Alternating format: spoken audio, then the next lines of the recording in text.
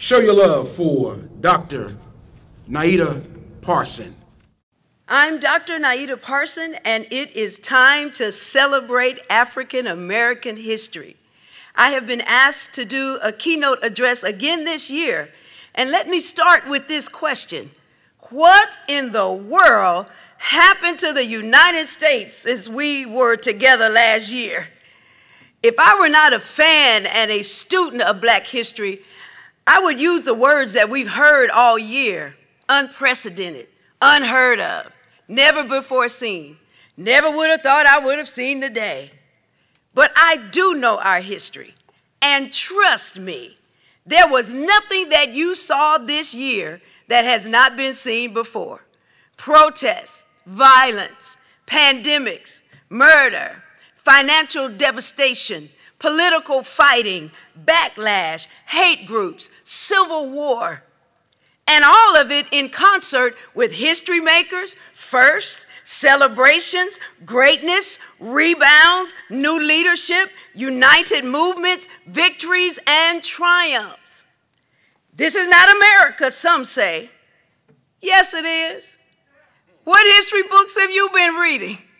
Some things are a little better, some things are a little worse, some things are just the same as they have always been. But our theme this year is the Black family: representation, identity, and diversity. Representation, identity, diversity. These concepts took a hit this year, and we have responded with some hits of our own. What many of us found out is that even though African Americans have been accepted as equals more and more in one generation and in some arenas, they were hated more and more in other generations and other arenas. And once certain people were released to say what they have always felt and express what was once kept under wraps, racial conflict came rushing out like a flood. Diversity was under attack, and training the people who we are paying with our tax dollars that diversity should be embraced was eradicated. Representation was under attack, and we had to repeat the same voter fight we fought 60 years ago, and 60 years before that, and 40 years before that. And then there is identity.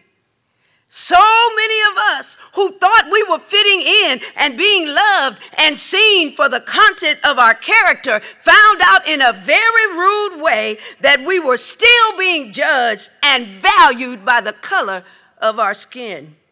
Some left their churches, their companies, their agencies, their political parties, heartbroken and disillusioned.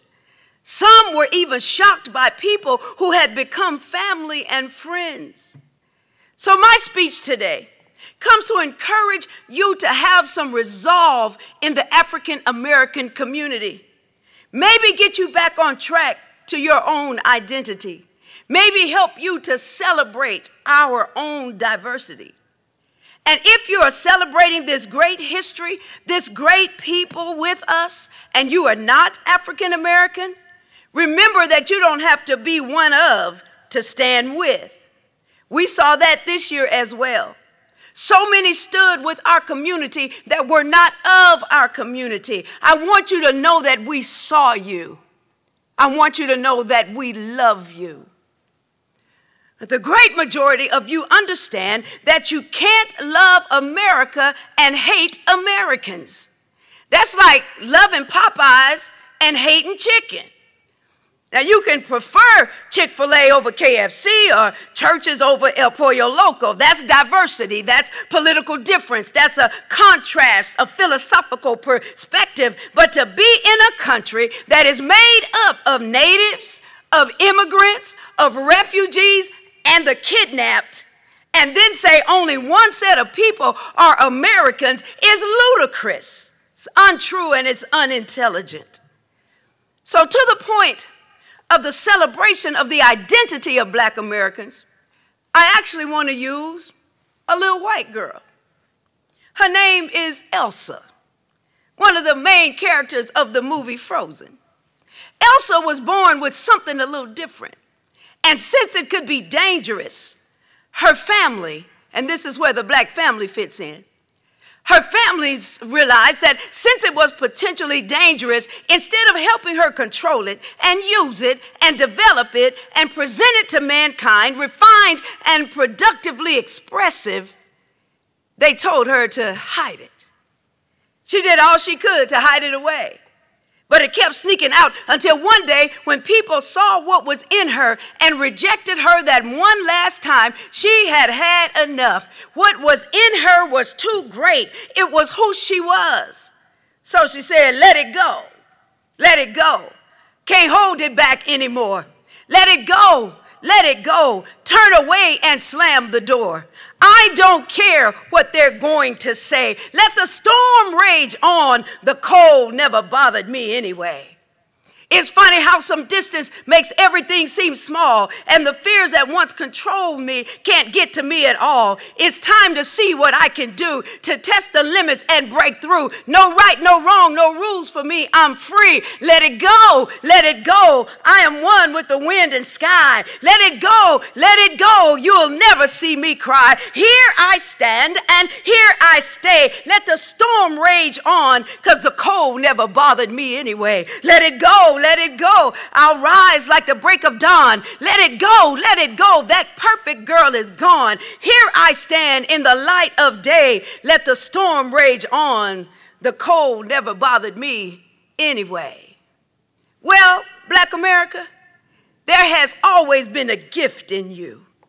Yes, you were different, more passionate, more creative, more expressive, loud sometimes, always recreating language and style, music and art, science and mechanics, work and play. You have the gift of gab and rhythm, and sometimes you're extreme. You get bored with the mundane, so you put vocal calisthenics all up in the national anthem.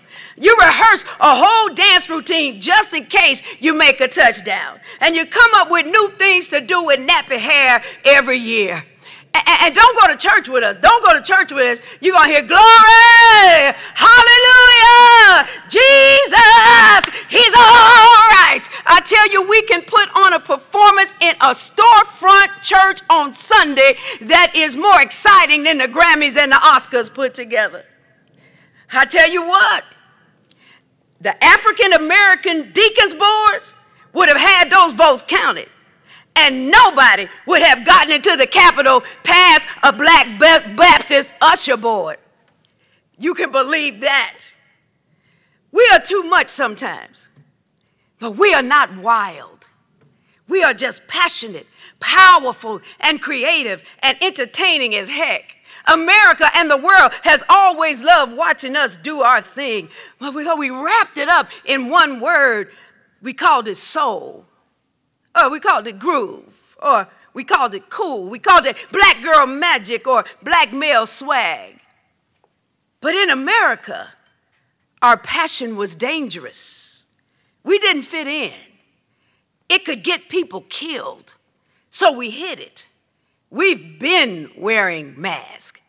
We tried to fit in. We tried assimilation and integration and self-degradation. We argued about it. We were just trying to survive. We were trying to find a way.